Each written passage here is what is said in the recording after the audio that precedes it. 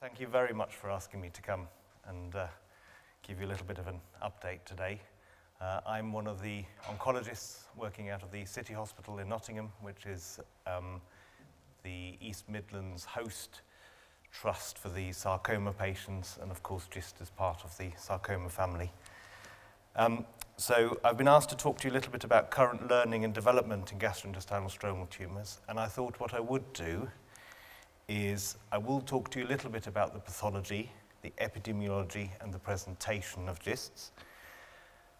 And then I'm going to take you through a GIST journey in a way, starting from patients who have resected GIST, so patients where the GIST can be cut out, to patients where the GISTs can't be cut out.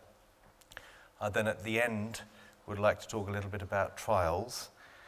And I've put in little slides about what I sometimes struggle with, and that is when patients don't know what to ask. And it's so difficult to know what to ask. So I've put in some little pointers about what might be helpful. I'm going to stay after the talk a little bit, so if there are any questions, then I'd be happy to take them either here in the room or a little bit later. And if there's anything that you don't understand, I'm of course very happy for you to interrupt me and ask. So what is GIST? This doesn't come across very well. It's a swirly kind of tumour. And what I'd like to point out before I go any further is that today I'm not going to talk about microGIST. MicroGISTs are common, they are small, and they are not malignant. So they don't spread as far as we know. And there are genetic changes that have to happen for a microGIST to possibly become a real GIST or a malignant GIST. So I'm not going to talk about these, but they are found quite often. So if patients have a bit of bowel taken out for other reasons, you can have a little GIST in there, and that can cause a bit of anxiety, but that's really not what we're talking about today. So what is a GIST? Well, a GIST originates in the bowel, and the bowel, I'm talking here from the gullet all the way down to the bottom. It can occur in other structures, and again, that can be sometimes quite confusing. So there is the scaffolding that holds the bowel and supplies the bowel with blood and takes away the nutrition. It has the blood vessels in it, etc. You can get GIST in there. The omentum is like an apron that covers the bowel, and you can have GIST originate in there. The back of the tummy, called the retroperitoneum, can have GIST. And then in females, between the rectum and the vagina, there's a space there, and very occasionally you can have a GIST in there. And that can be quite difficult to manage. And then very rarely, and I've never seen one myself, is the abdominal wall. And there are connections during, obviously, embryonal development where we're attached to our mother by the umbilical cord, so there are ways how these cells can get there. GISTs are considered to be a sarcoma, and that can be quite confusing sometimes because the majority of sarcomas don't originate in the bowel, and therefore, in different places, different teams look after GIST patients. And again, that can be quite confusing. So there are, in Nottingham, the sarcoma team looks after the GIST patients. In Leicester, it's the bowel cancer team that looks after GIST patients. At the end of the day, I don't think it matters who looks after the patient as long as they have a practice and have lots of experience. And we'll come back to that. The cells of origin, we always want to know where do these GISTs start, have been described and are thought to be the interstitial cells of Cajal, who's a Spanish pathologist as far as I'm aware. And they are half muscle, half nerve. And they link the nervous system that controls bowel function, heart rate, etc., with the bowel. And that promotes motility. GIST cells often express receptors. Not all of them, And these receptors have mutations, and these mutations we can identify in the pathology lab. Now, I thought Philippe Tanier was coming today, so I've not put a huge amount in about the mutations, but obviously the mutations are becoming, I think, increasingly important, so I'll try and buffer that out just a little bit. The most common receptor that we find is the c-KIT receptor, also known as CD117. That's just a different names, like for the drugs, you have two names for the drugs, the actual drug name and the trade name. So for lots of things in medicine, you have two names. I'm not quite sure why they do that. It's just to make it more complicated for everyone, I think, sometimes. I'll come back to these receptors a bit later on in my talk because they are quite important because they drive what happens in a GIST. There are some other markers. The DOG1, DOG stands for detected on GIST. There you go, nothing to do with dogs, etc., that the pathologists look for. And as mentioned before, the mutation analysis is now, in my opinion, indispensable in virtually all cases of GIST. So, these triangular cells, they connect to the muscle cells, and in the laboratory, you can see how the muscle cells start to contract when these cells are activated.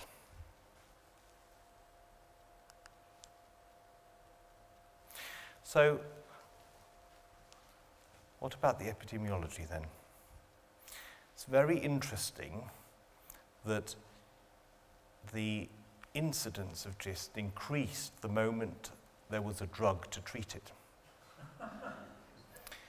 GISTs quite often used to be classified as something called a leiomyosarcoma of the bowel. And they had a terrible prognosis. And before imatinib, the drug that we're going to talk quite a bit about later, came about, in Scotland, they only identified about 5 cases per million per year that they identified as GIST because the pathologists weren't really looking for that. And the patients had a terrible prognosis, so it was very easy to just say, this is a sarcoma, we're not interested in the subtype of the sarcoma because we can't do much about it anyway. After imatinib, or Gleevec, came along, suddenly oncologists like me said to the pathologist, hang on a minute, I want to know what this is because I can potentially treat that. And the pathologist started to develop techniques to identify GISTs, and the incidence rose, and it more than doubled. The incidence, now that we have drugs to treat, is around 11 or 12 cases per million per year. And in Europe, that is roughly the rate that you have across the continent. It is most common in the 7th decade, but it can occur much in children and young adults. This is part of the pediatric GIST and the pause GIST. I'm not going to talk much about that today because I think you've got some more talk about that later on. Men and women are equally affected. It occurs mainly in the stomach, but you can, as mentioned before, have it in other parts of the bowel or indeed outside of the bowel. And the common presentation is bleeding, but not bleeding that you would necessarily notice. So you might find that your stools go dark, you might find actually that you don't know at all that you're bleeding, but suddenly you feel a bit more short of breath. Suddenly you feel tired, or when you stand up, you feel a bit dizzy. And those are the symptoms of anemia. So some patients are found to be anemic, and it is only the anemia that points to a more serious underlying problem. Patients can have pain, the abdomen can be distended, occasionally we have patients who present with bowel obstruction, and occasionally patients have an enlarged liver, because obviously that is one of the areas where the GIST can spread to. The investigations are usually fairly straightforward. It is an endoscopy, so a camera investigation. Quite often, it is the top one that finds the diagnosis. Occasionally, you do the top one, and then you do the bottom one. And very rarely, neither of those finds it. And then you need to have more detailed investigations. Sometimes the only way to diagnose a GIST is to actually operate on the patient and take it out. If we can, we quite often like to have a biopsy first, especially in patients where an operation up front perhaps isn't the best idea, because the surgeon tells us we need to take a huge chunk of bowel. Can you not please shrink it down for us a little bit? But we want to then have proof that we are dealing with a GIST. And of course, the CT scan of chest, abdomen, and pelvis is a must because we want to know about the spread. So when I see patients at this stage, or when the surgeons see patients at this stage, the most important question is, what is it? And the surgeon should look at the report and say, I've got the report from the pathologist, it is definitely a GIST, and it is a GIST because it has got the right markers and it has got the right look to it. The next big question is, of course, where is it? And there is a big difference between a GIST that is localized to part of the bowel or a GIST that has already spread to other organs. And then finally, and this is probably the most important question, is who treats it? Because you want to have someone who's got experience, who's been trained in it. And that goes for the surgeon as much as it goes for the pathologist, the radiologist, very important, and also, of course, people like me that provide drug treatment. When surgeon excise the GIST, again, I'm sorry these pictures don't come across very well, but it's usually a quite well-defined tumour.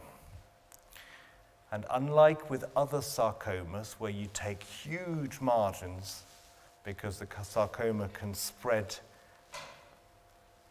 along very sort of fine tracks, with the GISTs, you don't have to take big margins. Occasionally, as I mentioned before, the surgeons come to us and say, can you downstage it? So can you give drug treatment to make it a bit smaller? Because that will make my surgery a little bit easier. And we do that on a relatively regular basis now.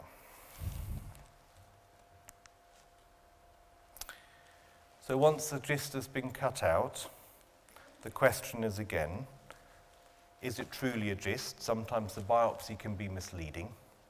So the actual resection specimen needs to be looked at very carefully. And where was it? And I'll come back to that in a minute because the where is very important. The next question is has it been completely cut out? And again, that is a question for the pathologist. If it hasn't been completely cut out, then the whole team needs to think again about what to do next. And the question goes then to the surgeon, can you take out a bit more, or is there a particular reason why you couldn't take it all out? And it is only the pathologist who looks at the microscope who can tell you whether the GIST has been completely resected. And then the next big question is, if it has been cut out, what is my risk of it coming back?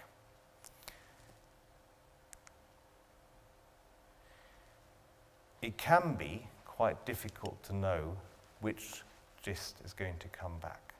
So there have been very careful studies looking at this and trying to figure out a way to define risk. They have come up with a few pointers. The size matters, the location matters, so which part of the bowel the GIST is. It matters what they found during the operation. Was the GIST nicely contained, or was there a rupture, either before or sometimes indeed during surgery, because these tumours can be quite friable, and occasionally when the surgeons lift it out, they can rupture. That is a very important bit of information that we need, when we review patients. The mutation status is at the moment not in the risk classification, but it defines what happens later, and therefore I've left that in there. If patients are treated before the surgery, then this risk stratification becomes impossible, because the bit that I haven't mentioned yet is the mitotic count, i.e. the number of cells that are dividing, changes when you give treatment up front. So occasionally I go back to the pathologist and say, do you remember that biopsy we did a while back? Can you look at that again and tell me how many cells you can see that are dividing, to give me a bit of an idea of the risk that the patients face after surgery? Meitinen was the first who classified the risk, and what he did is he looked at, where is it? Is it in the stomach, part of the small bowel, or the rectum? He then looked at the size, and he looked at how many cells over a certain area are dividing. And he identified a cutoff, and he said, if you have more than 5 cells that you can see in this area that are dividing, this indicates that the GIST is more aggressive. So these patients are automatically in the higher risk group, and if it's 5 or less, they are in the lower risk group. Now that seemed to work quite well, but of course, what do you do with a patient who's got 5, 5 cells that are dividing? Sometimes you just wonder, well, if the pathologist had looked that little bit closer, or had just looked at slightly different areas, then maybe that would change the outcome of this table. And it can move patients from a moderate risk, for example, here, so stomach, over 10 centimeters, but not very many dividing cells, you've got a moderate risk, but suddenly it becomes a high-risk GIST. And the high risk is 86% of patients have a relapse later on. So it is used.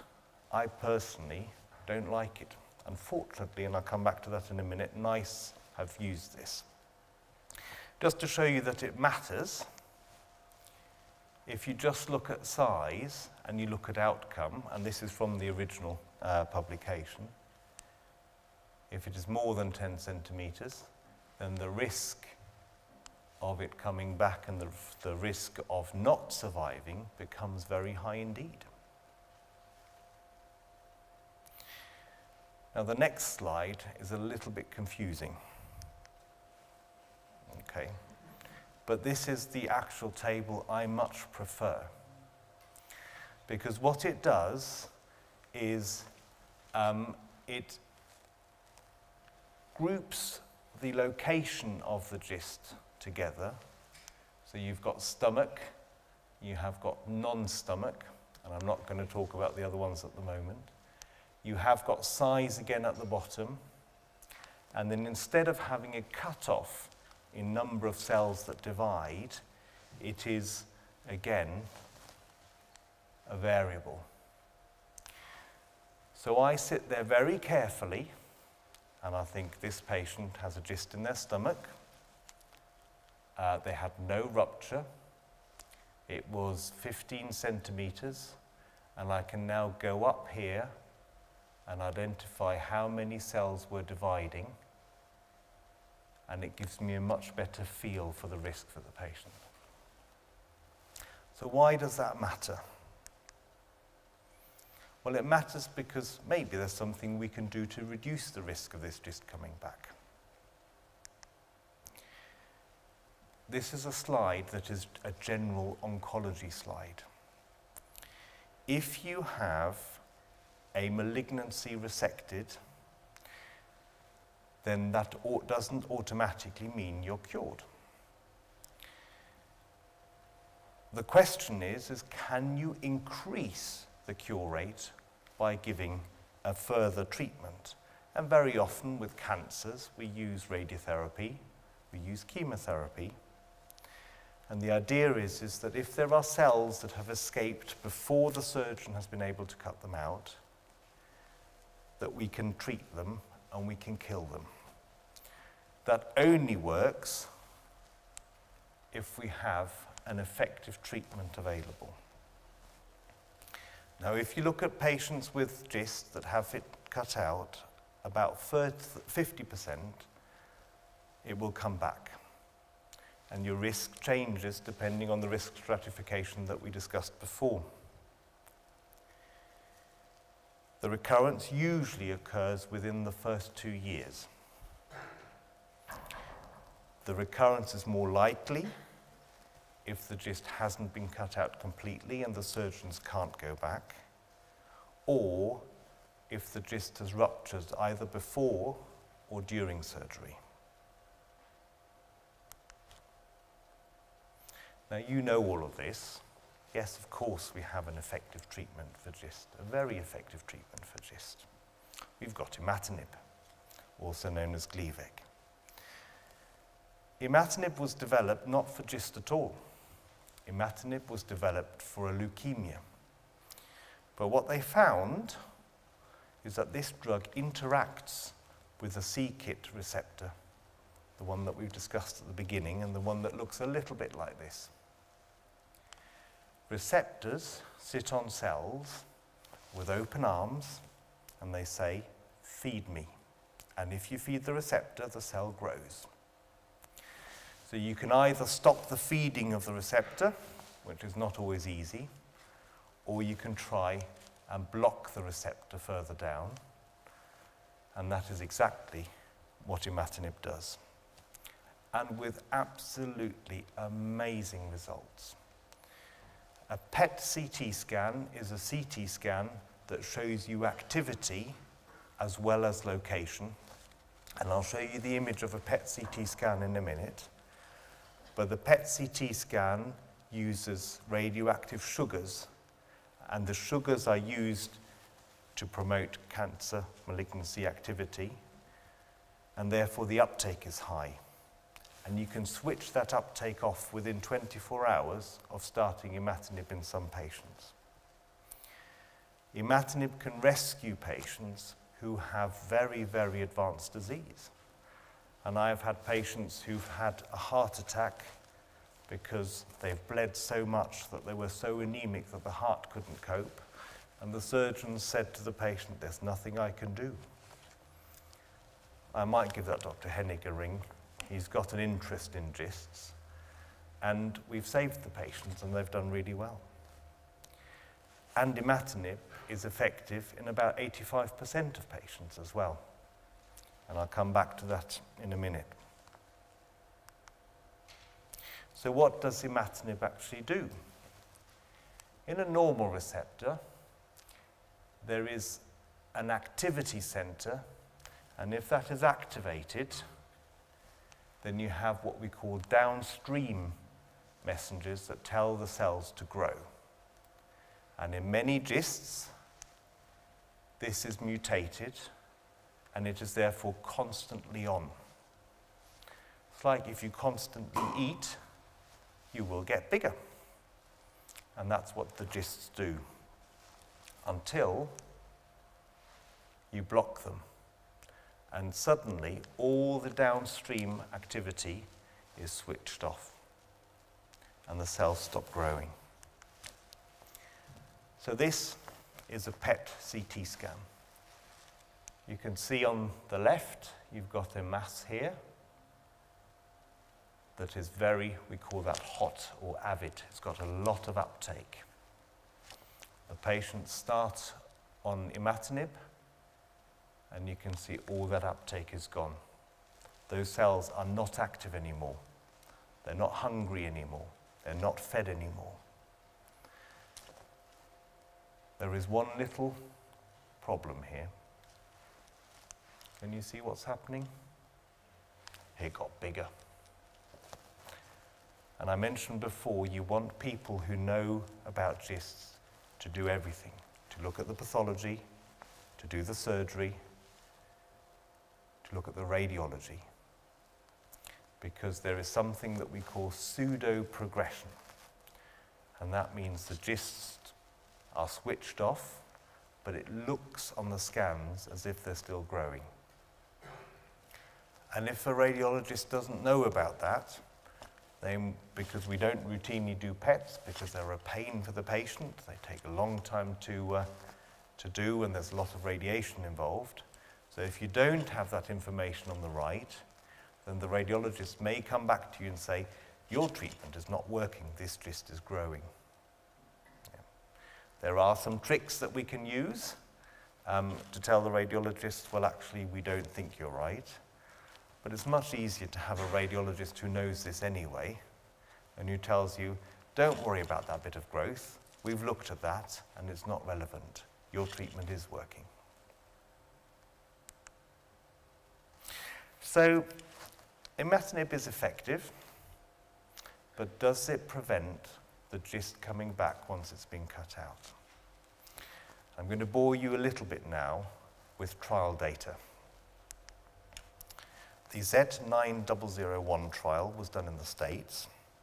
It was what we call a multi-center trial, so there were several centers that took part in it. It was randomized and double-blind, which means that patients didn't know which treatment they were given, whether it was a dummy tablet or imatinib. Neither did the doctors, and it was randomly allocated. So a computer decided this patient has a dummy tablet, this patient has the active drug. When they did the trial, they shot themselves a little bit in the foot because of the trial design. And I'll come back to that in a minute, but it was what we call a crossover design. And for ethical reasons, it was the right thing to do. For trial reasons, it made things very confusing, and it meant that in the UK, it took us much longer to get imatinib funded for patients where the cyst had been resected and who were at high risk of it coming back. They looked at two endpoints. One was recurrence-free survival, so this is patients who survive and there is no evidence of the cyst coming back. But they also looked at something called overall survival, and that is patients are randomized, and the question is how long do they live from randomization. So if you look at the two graphs,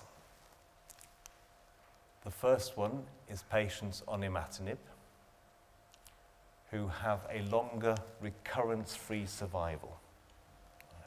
So it takes longer, they live longer, possibly, but actually they live longer without the cyst coming back. But if you look at the graphs, you just wonder whether it just moves the curve to the right. So you treat patients for a year, and then does that just mean you've delayed things by a year and the cyst comes back anyway? And indeed, if you look at the overall survival, there is no difference. So are you going to spend a lot of money on patients if they survive just as long?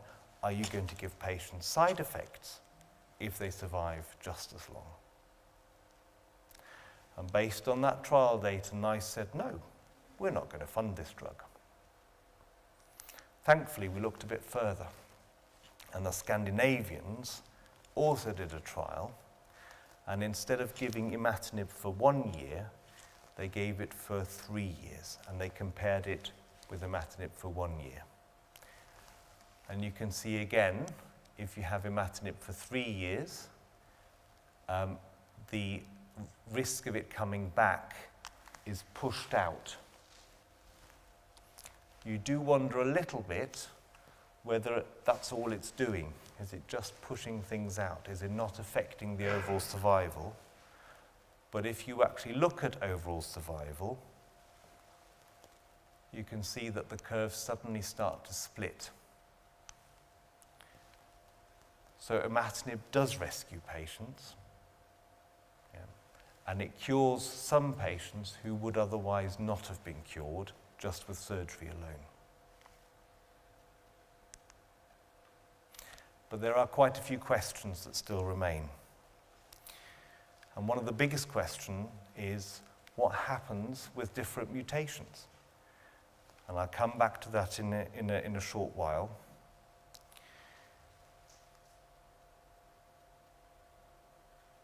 What about patients who have got what we call resistant mutations? So we now know more about the mutations. And I'm going to ad-lib here a little bit, because I hope that Philippe Tanière would do all of this. But there are some mutations that we know predict that imatinib is not going to work. So if you know that imatinib is not going to work, are you going to give this treatment to a patient where the gist has been cut out? I think that is nonsensical, and I don't offer that to my patients. There are some mutations, and I'll show you a slide a little bit later on, that make imatinib more likely to work. So those patients, of course, they should have imatinib. But there are some mutations where the imatinib is not quite as likely to work, or not quite as likely to work for as long. And there is some evidence that if you give a higher dose of imatinib, you can overcome that resistance. So should these patients have higher doses of imatinib? And these are all questions that at the moment aren't answered yet. And the other question is which patients are most likely to benefit? Should you give imatinib to patients who have a very low risk of the gist coming back? Well, probably not, because the risk is low and it's a long treatment and it does have side effects. Does it only really delay recurrence? Well, I think the Scandinavian trial has now shown that you can rescue some patients. So no, it doesn't just delay recurrence. But there are still some people who think if we will let the data mature and we look in another 10 or 20 years, maybe the overall survival won't be different. And then finally, and this I think is a real question, is if you give imatinib early on, and you give it for 3 years, and then the patient relapses sometime after that, is the risk of the patient not responding to the imatinib anymore higher? So are you then taking away an effective treatment from patients where the gist unfortunately does come back?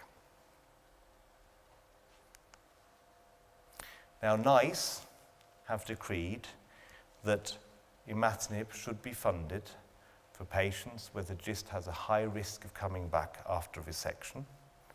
They stipulate that it needs to be fully resected, of course, and they also stipulate that it needs to be a c-KIT positive gist.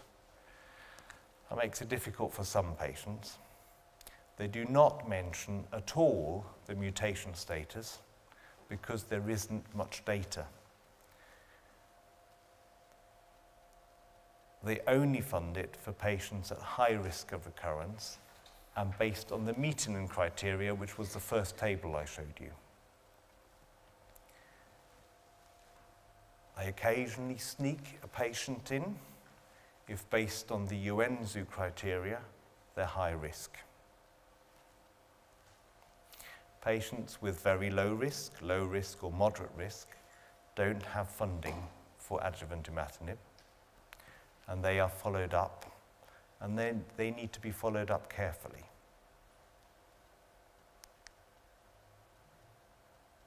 Now, we've talked a bit about these mutations, and the mutations, if you remember, are on that receptor that says feed me, and there are sensitizing mutations and there are resistant mutations. And the resistance mutations, what that means is this receptor is not going to respond to the blockage with imatinib. So how often do we see these mutations? The most common mutation is the so-called exon 11 mutation. It occurs in about 67% of patients. Thankfully, this is the mutation that is most sensitive to imatinib. You then have the rarer mutations. The next commonest is the exon 9 mutation, and that is a little less sensitive to imatinib. Do they matter? I'm now going away from the patients who have resected GIST to patients who have advanced GIST, so it's spread to other organs. And in the trial that established imatinib, or one of the trials that established imatinib, your survival depended quite significantly on which mutation you had. So yes, it does matter, and it matters quite a lot. And these are difficult discussions sometimes to have with patients. Because if you have your GIST cut out and you have an exon 9 mutation, are you just putting yourself through a bit of heartache and side effects for something that perhaps isn't going to work as brilliantly as if you had an exon 11 mutation? And it takes a lot of time to discuss that carefully with patients. And if you have no mutation, now what does no mutation mean? Well, no mutation probably means that we haven't found the mutation yet that is important in this patient. Yeah. But we know that imatinib does not work terribly well in patients where we have an unidentified mutation. So when you have the GIST cut out and you go to the surgeon or to the oncologist, the questions that are important are, has it been completely cut out? Because if it hasn't, what are you going to do about it? What is the risk of it coming back? And there we consider the different risk classifications. What mutation have I got? And there are still some centres that don't routinely test for mutations. If I do have a high-risk GIST and I do go on treatment, what side effects am I likely to have? And if my GIST doesn't qualify for treatment now, how will I be followed up and who follows me up?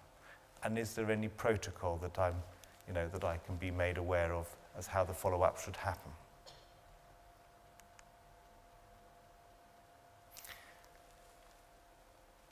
Once the GIST has spread, quite often it changes from a potentially curable to an incurable situation. Indeed, before imatinib was discovered or made, the survival of patients with GIST was very poor. If you had disease that had spread beyond what the surgeon could cut out, on average, you had 19 months life expectancy. If it had gone to the liver already, that could be even less than that. If you could cut it out and it was localized, you had a 60-month average life expectancy. And that is because as we discussed before, a fair number of patients, the GIST would come back within 1 or 2 years. And if it did come back, then that would drop your life expectancy to 12 months. Chemotherapy didn't work.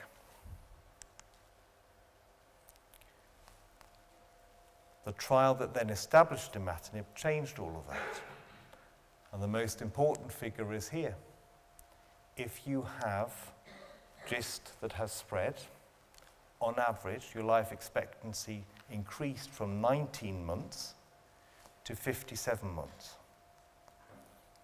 I still have patients on imatinib that come to my clinic that were on that first trial, that have been on imatinib now for 9, 10 more years.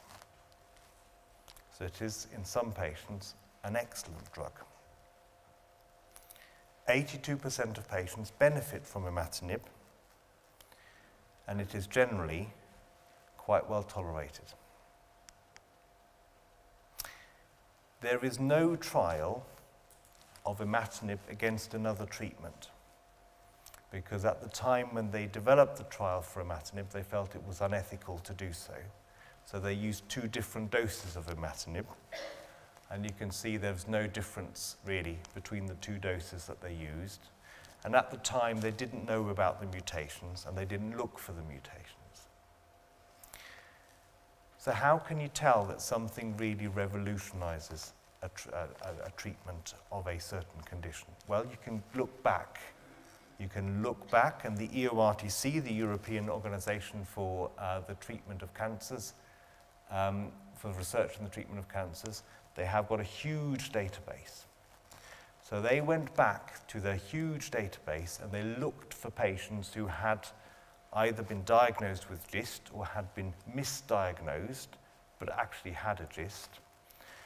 And they plotted their survival, and then they compared it with the trial data. Now, you always have to use these data with a bit of caution, but I think you will agree that this is a massive difference. And that's why Gleevec, imatinib, got through a lot of regulatory hurdles quite quickly. This is a patient of mine with a metastatic GIST, so the GIST has spread to the liver, and you've got the bottom end of the stomach in there. And you can see that this has shrunk considerably. And in the liver, it doesn't seem to have done that much. But actually, if you look very carefully and you play around with the images a little bit and you measure the density of the liver lesions, I don't know if you can see, it's a little bit darker. And that is an obvious sign of a response. And we know that now. At the beginning, we weren't quite so sure, but the radiologists can now be very helpful in determining who is responding and who isn't. So once the GIST has spread, the questions are again, where is it and how far has it spread? The question is, what mutation has my GIST got? Because that tells me how long my treatment is going to work. I want to know what side effects I'm likely to have, because I need to make a decision whether or not I want this treatment at all. And I think another very important question is, are there any clinical trials for me? Because yes, it is good treatment, but it doesn't work for everyone. And for those where it doesn't work, is there something that might be better? Once you are on treatment, of course, you want to know, does it actually work? So it's very important that when you have had a scan, that you discuss that very carefully. Side effects of imatinib tend to be quite mild, although they can vary. Diarrhea is probably the most common one, and rash, but you can get swelling around the eyes, around the ankles. Headaches and fatigue are quite common. You can have high blood sugars. You can have changes in the salts in the blood. When you start imatinib, patients can bleed if the primary GIST hasn't been cut out. And they can have torrential bleeding, so you have to be very careful and you have to warn patients about that. Some patients experience nausea, loss of appetite. In the original trial, this wasn't quite so clear, but I see a lot of muscle cramps. Patients who get up in the middle of the night and say, oh, I've had these awful cramps. And you can get joint pains. And over the last 5 years, we've learned that there are some heart rhythm disturbances that can occur as well. So occasionally doing an ECG is not a bad idea. Some patients respond initially to imatinib, but they develop resistance quite quickly. And that is the way a lot of cancers work. They are treated, but they find a way around the treatment, and they usually have a second mutation. In about 14%, that can occur early. In about half of patients, the resistance occurs within 2 years, and about 5% of patients can't tolerate imatinib at all. What is very interesting is if you have been on imatinib for about 3 years, the chances of it working for a long time is much higher. So if imatinib fails, what next? There is sunitinib, and this is another trial that showed patients who either couldn't tolerate imatinib or where imatinib failed and were started on sunitinib. It delayed the growth of the GIST.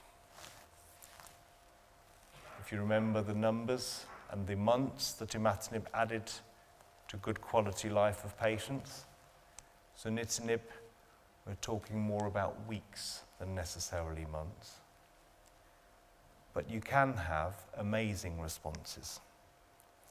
Now, there is some suggestion that the mutation matters in terms of who will respond to the second-line treatment.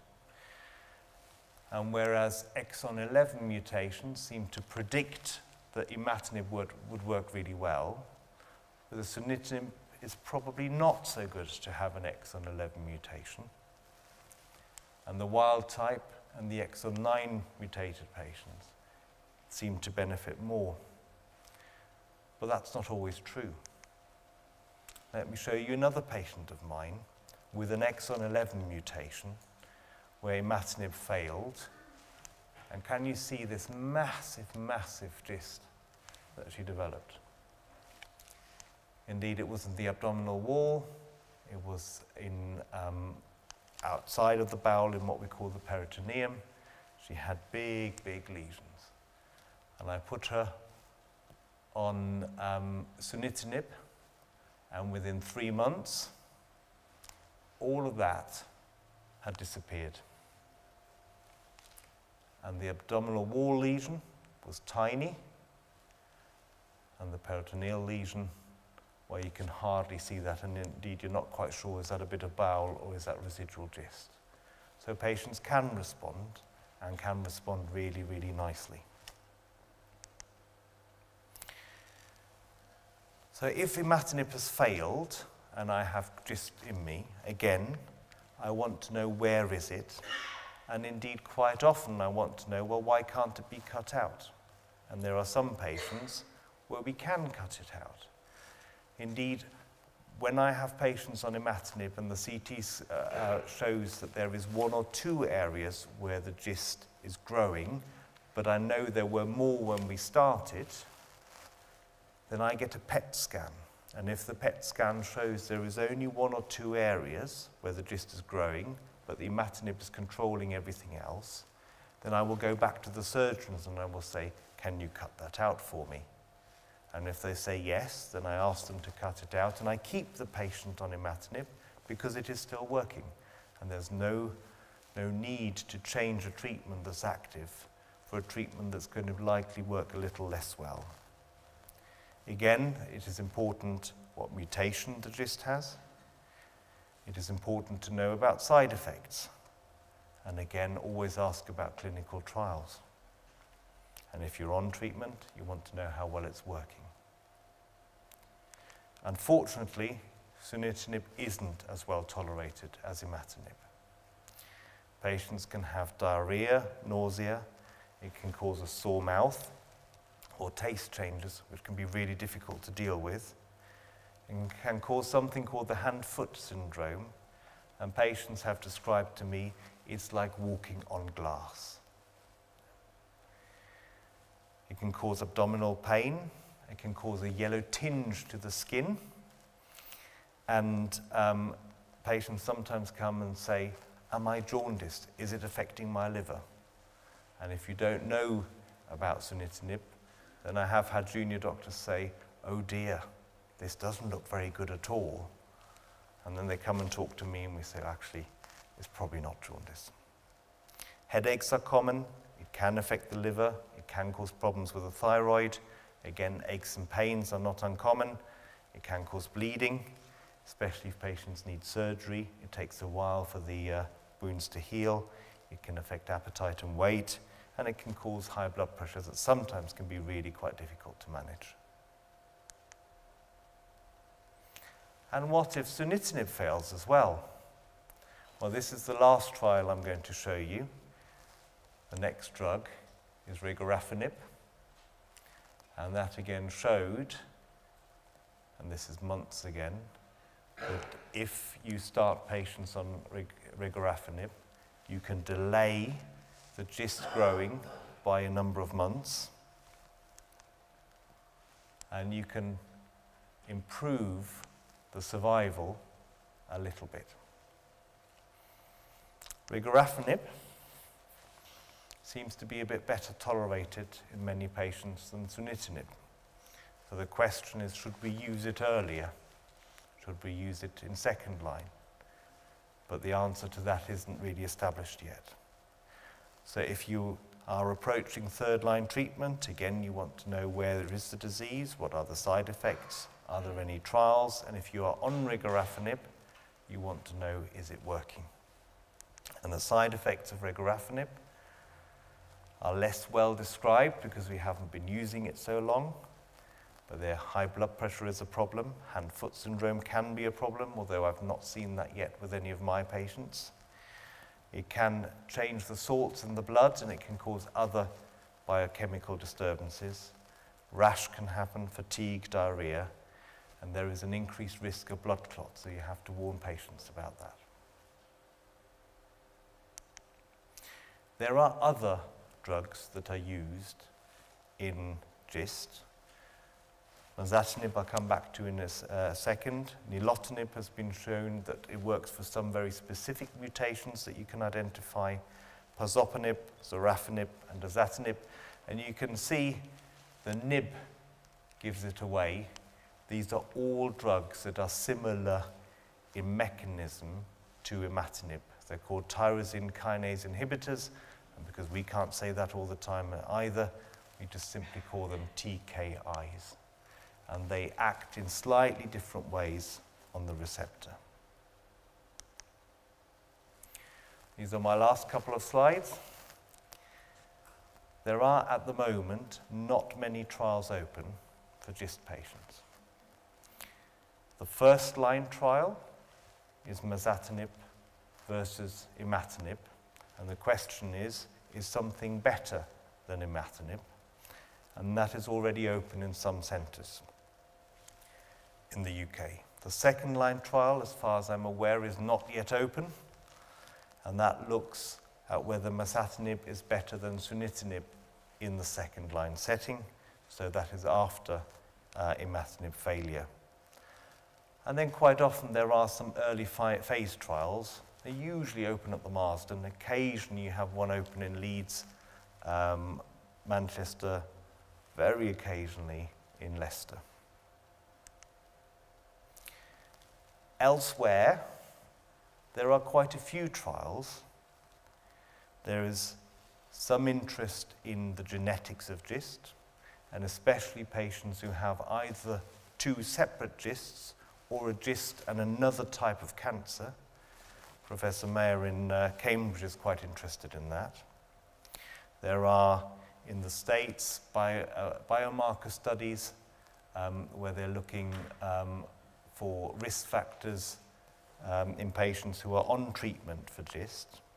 And then there are a whole host of new drugs that are coming through, either alone, and again, these are mainly tyrosine kinase inhibitors, or in combination with these new immune therapy drugs that you may have heard about, because they have revolutionized other cancer treatments, such as melanoma, kidney cancer, and now increasingly lung cancer. These are all early phase trials. So that means they are either looking at, is it safe to give these drugs, or we know it's safe to give these drugs, but do they actually work? And I'd like to stop there. Thank you very much.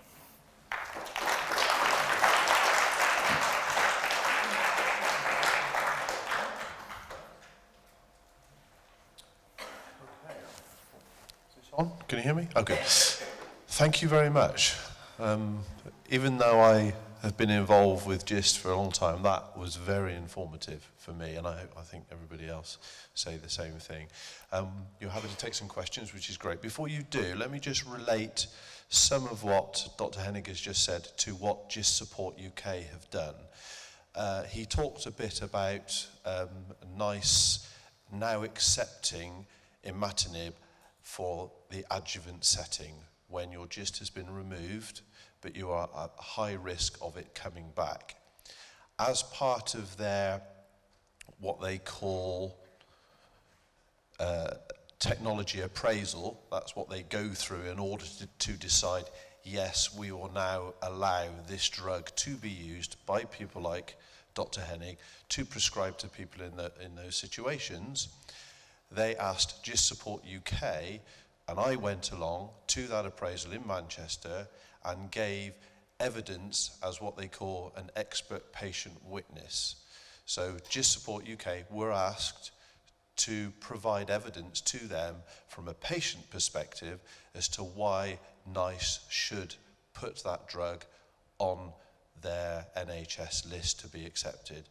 And it was myself and another, at the time, trustee of Gist Support UK, and we felt that what we had to say, we researched all this beforehand, so we went prepared, had a very large impact on their decision making. It was an enlightening experience because they spent a lot of time talking about cost-benefit analysis, which I'm a patient, I'm on, or I was on adjuvant imatinib at that time, and I was listening to 30 experts talking about how much is it going to cost and are we going to get some cost-benefit analysis.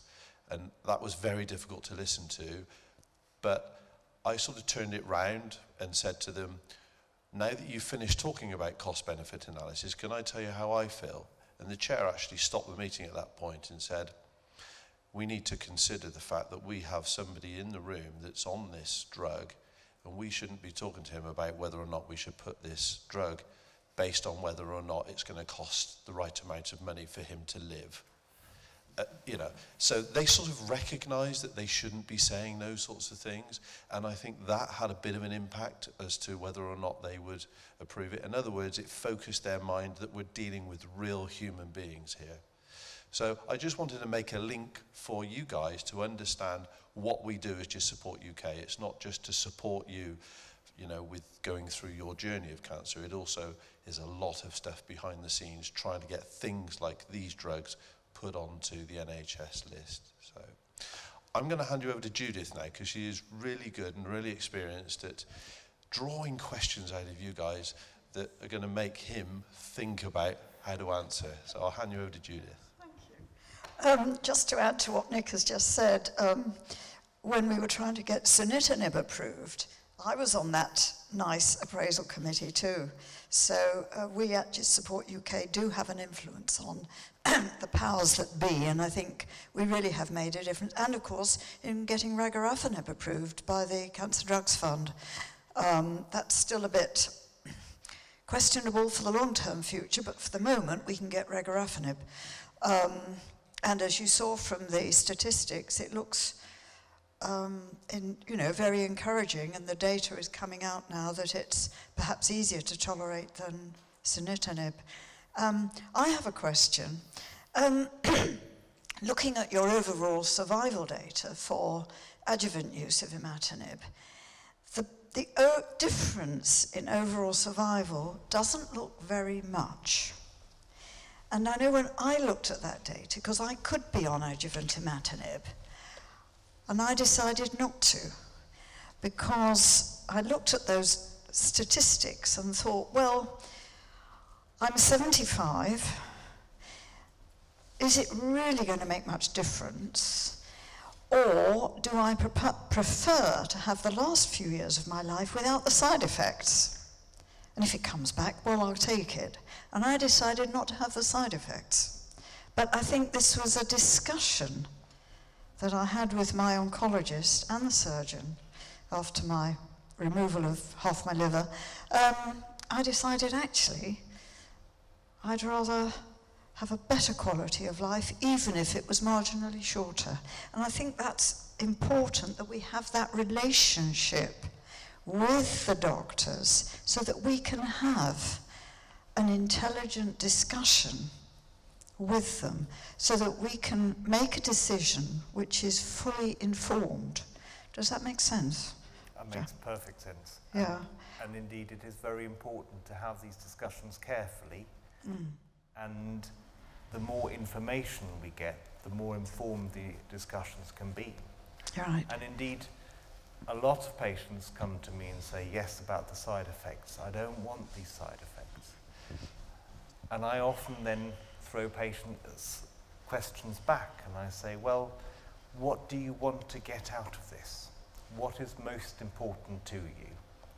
Is it to have a quality period now where you don't have treatment-related side effects?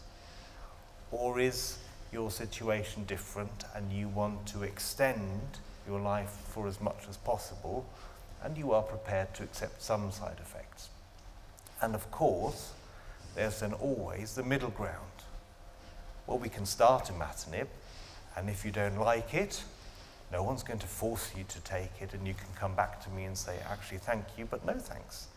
And I will, of course, accept that, because I don't have to take the tablet, the patient does, and therefore it is the patient who should always remain in the driving seat and should make these decisions.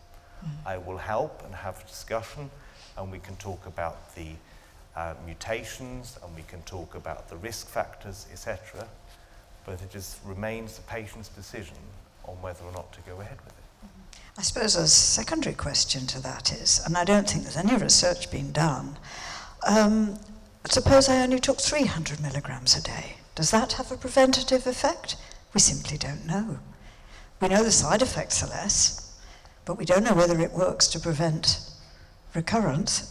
Nobody's done any research, so a lot of questions. Right, I'm hogging the microphone. Any other questions? I'm sure there are lots. If you could raise your hand and we'll bring a microphone over to you.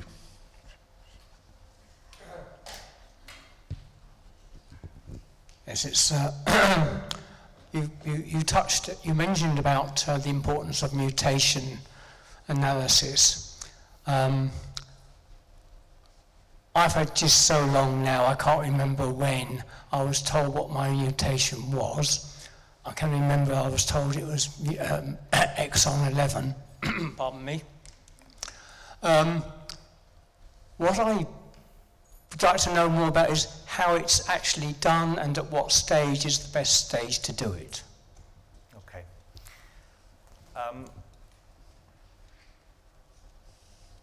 I don't think there is a straightforward answer to that. I like to know the mutation as early as possible.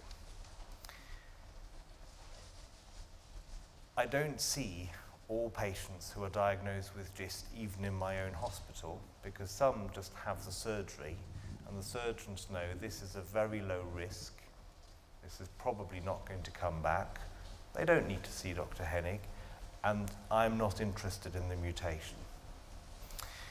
What we don't really know yet is how the mutation impacts on the low risk and the very low risk patients in terms of, is there a difference in risk even in these patients? And if you have a wild type mutation, does that increase your risk or lower your risk, or does that play no role at all? My mother always taught me that the more information you have, the better decisions you can make. And therefore, when patients do come to me, I always give my pathologist a nudge and I say, look, send this to Philip Tanier in Birmingham, because I do want to know. And the earlier you know, the more informed your discussion can be with the patient. And these mutations take a little bit of time to come back. You don't send it away today and you have the result tomorrow. It can sometimes take a number of weeks. So occasionally, I sit in clinic and think, I wish I knew what this mutation is. Because especially if you've got a resistance mutation and you don't want to give imatinib at all, and you have to have this discussion with the patient, there is this drug, but in your case, I don't know if it's going to work or not, or how well it's going to work, because I don't know what your mutation is. Makes the discussion very difficult sometimes. So it's much better to get it early on, and then if you don't need it, well, you've wasted 150 quid.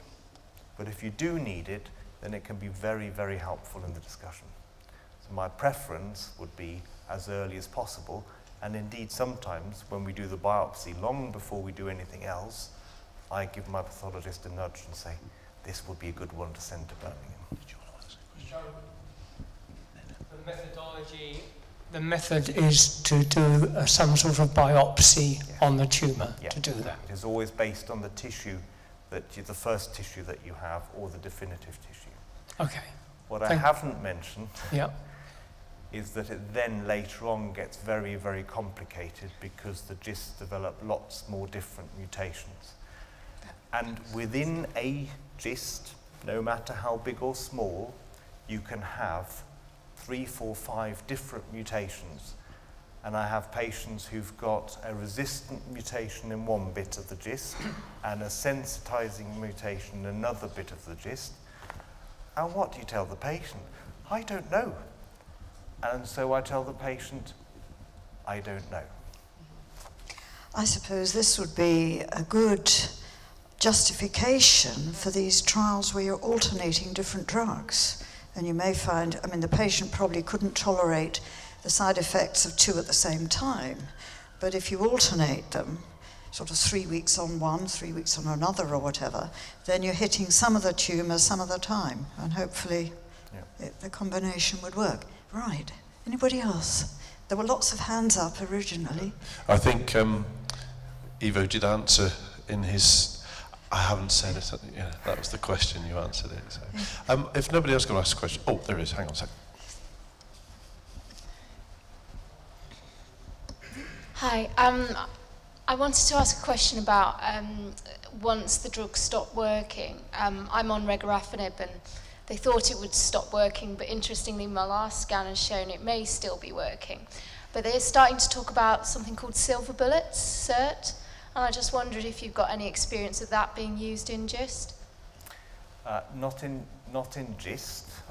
We use CERT in Nottingham for the standard bowel cancer metastases that have gone to the liver. I think it is always worthwhile if patients are on a tyrosine kinase inhibitor and it stops working to think very hard about, does it stop working generally, or is it one area where it stops working?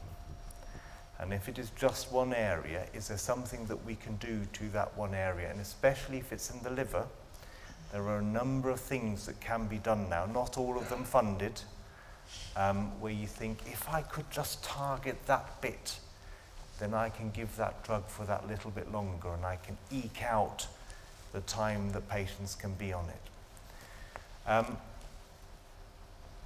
CERT certainly seems to be working in some patients with the standard bowel cancer, colorectal cancer, and we've seen some very, very nice results. We, I think, would have probably issues with funding because it's not routinely funded for GIST, and I think it would need to go through the whole process. And the Cancer Drugs Fund, which is coming to an end, of course, at the end of this month, and where there's still lots of discussion going on about how this is going to be replaced. The Cancer Drugs Fund, when asked about CERT in standard bowel cancer, said it's not a drug, it's radiotherapy. So they wouldn't touch it, and there were huge discussions going on about it. I think these are very, very difficult areas that need to be discussed between you and the oncologist very, very carefully. And if there is a way to find some funding, why not try it? But you need to be sure that the regorafenib really isn't working, because if it's still working in other areas and there's just this one bit that's causing a problem, well, there is RFA, there is SABRE, which some people can use, which is radiotherapy sort of with the normal radiotherapy machines, but that can be very, very localized. And sometimes you can get into a local research program, they call it, where the radiotherapists say, we've got this new method, we want to have a bit more experience before we roll it out. We're looking for people who would like to take part in this. And sometimes you can squeeze in other ways. I know of a lady who was on imatinib, does not see a specialist in GIST.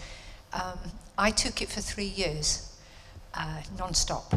She has been put on it, taken off it, purely because she was going on holiday and she wanted to be able to taste the food, etc.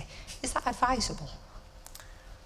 There was a very interesting French trial where they allocated patients to either continuous imatinib or imatinib with breaks in it, with holidays in it. And I think the data was very clear that continuous imatinib was better in terms of survival.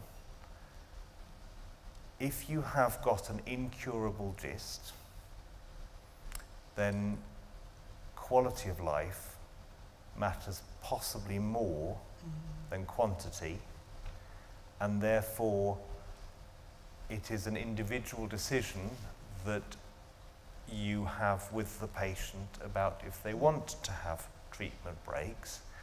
We've now got some data to say to the patient, well, actually, if you have long treatment breaks and you go back on the imatinib, it may not work as well. If you have short treatment breaks, I think no one knows how many short treatment breaks you can have, and so that there is still uncertainty there. But certainly if you go somewhere nice and imatinib affects your taste and you know that you're going to a 5-star restaurant, then yes, come off the imatinib until your taste buds have recovered, enjoy that, and then go back on it again later. Hi, you all sound very knowledgeable on your subject. We come here quite blind. You've mentioned in your talk meiotic counts, exon 9s and 11s. We've not had that information from the oncologist. Should we be asking, or do we assume because this isn't forthcoming that oncologist isn't proficient enough in GIST?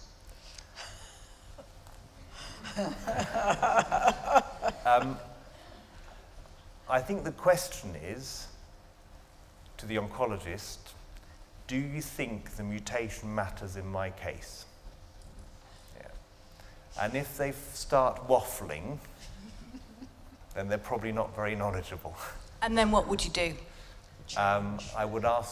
I would look on the GIST UK website and I'd get some advice from the patient reps, and I would ask to see someone who knows what they're talking about. Very diplomatic. I think the one lesson that we should all learn from this talk is you need an expert in GIST to look at your histopathology to make sure that you're on the right treatment path, and asking those questions, as Dr. Hennig had just said, you're not doubting the ability of your medical profession, you're simply making sure that with this very rare cancer you're speaking to the right people, and you can always be referred to an expert centre.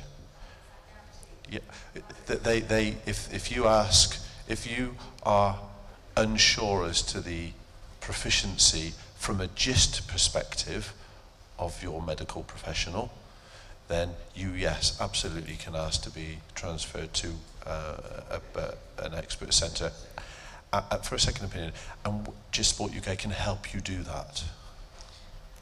And I would like to just make it absolutely clear that I too think there are people who know a lot more about GIST than I do, and I go to them and ask. Yeah. It's always, always helpful to have a second opinion. And I know sometimes people feel, well, if I ask for a second opinion, does my oncologist think I don't trust them? And you may or may not trust your oncologist, but an oncologist who's worth their money will think, well, if someone goes for a second opinion, what's the worst thing that can happen? The worst thing that can happen is I learn something from someone else that I didn't know before, and that'll benefit all my patients who I'm going to see in the future. So I encourage second opinions. I like to send my patients away, and sometimes it's a second opinion that I can get via email. And I contact my colleagues and I say, what do you think in this situation? Is there anything that I haven't thought about that you would do? Have you had a patient in a similar situation? And that works really well. And sometimes I send patients away and I say, actually, you know what? I would like you to see the patient, and I would like to, and quite often this is patients who have, you know, exhausted all the standard options, and I quite often contact the Marsden and say, have you got a trial open that isn't available for me to see on the websites because they're not updated yet, or, and indeed sometimes they come back to say, well, actually, you know what? Last week we opened this trial, your patient might be ideal for that, send them down. And of course that's what we do. Another question, in relation to malignant tumour, which is resected, did I understand you correctly to say that in relation to recurrence, at least 50% of patients had a recurrent disease after primary resection, usually occurs after or within 22 years, was that right? Months. Months. 22 months. Yeah. So you... Fine, great relief. I speak as a patient who has been discharged, and therefore I ought to be the happiest person in the room. It was just that's fine. What I would ask is in that reaction, is not having an oncologist anymore. If there were to be any recurrence, or if you were concerned there might be, is your old tumour tissue retained? Are your records retained after you've been discharged? Okay. I think the legal basis is any malignancy has to be retained for 10 years minimum. And then there are some places that retain them for longer, but after all the issues that, I don't know if you remember the Alderhay paediatric hospital, where they retained tissue without the patients or their carers' knowledge. There are now quite strict rules in terms of how long tissues are retained. But generally, for a minimum of 10 years, the pathologists keep the block if there is tissue left. Now, if you've had a resection, of course, there will be quite a bit of tissue left, and that will be retained for a minimum of 10 years. If you just had a tiny biopsy, they might have used all that biopsy up to make the diagnosis and send for the mutational analysis, etc. So there may not be actual tissue left. Your other part of the question was, is that tissue relevant? And also records. Yeah. Well, the records, now that more and more is going on to electronic records, and patients' records are being scanned and saved electronically, they are kept for forever. Some of the old case notes are being destroyed, but quite often they are copied onto microfiche. Bit of a problem if you want to read them, because it's not always that easy, but they should be retained. In terms of how relevant is the histology that you had when you had your resection to if it does come back, in a lot of cancers it is very relevant. In GIST, occasionally, you would then want to know, well, actually, is this a recurrence or is it a new primary? So you probably ought to check that anyway. And if it is a recurrence, it may not have the same mutation that it had when it was originally there. So you might want to get a biopsy or resect it again anyway to do all the tests again that you've done in the, or may, at the time may not have done actually, to do all the tests that you need to do. Could I come back to this point about progression, please? You mentioned that it was really important to establish whether it really was progression in general or just in one area. If you are being monitored and you have a CT scan which suggests that there might be some progression, how do you establish whether it is general or just one place, or what's the sort of timescale in terms of clinical observations to establish that? It can be very variable. I am very, very lucky because in Nottingham I have got a radiologist who I've worked with very closely, and even if a scan is reported by someone else and I look at the report and I think, hang on a minute, this is not reported by my favourite radiologist, then she knows I'm going to come knocking on her door and I'm going to say, look at that scan please for me and just tell me what you think is really going on. There are some shortcuts. So occasionally, if there is a real question and it would change my management, then I can always get one of these PET CT scans. Now that is newish, because 4 or 5 years ago, I knocked on the radiologist's door and I said, I want a PET scan, and they said, give me the money, you can have a PET scan. Now, the rules for PETs have been relaxed a little bit, so it's easier to get a PET scan. So, if I'm thinking about, surgery in a patient who's on a tyrosine kinase inhibitor, or the radiologist comes back and says, well, in this case, you may want to know sooner rather than later whether this is true progression, then a PET scan can be very helpful. Occasionally, a PET scan can be very, very confusing, because PETs show lots of other things as well that you then need to investigate. So you might put the patient through a lot of tests that they don't really need. And sometimes time is incredibly helpful.